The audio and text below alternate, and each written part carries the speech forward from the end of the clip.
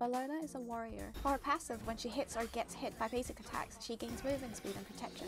She changes weapon according to the ability used until she has not taken or dealt damage for 7 seconds. For her one, she dashes forwards and deals damage in the cone and slows enemies hit. She gains a block stack for each enemy hit, absorbing basic attacks and reflecting them. Her basics then swap to a sword and shield, and gains a block stack every 3 autos.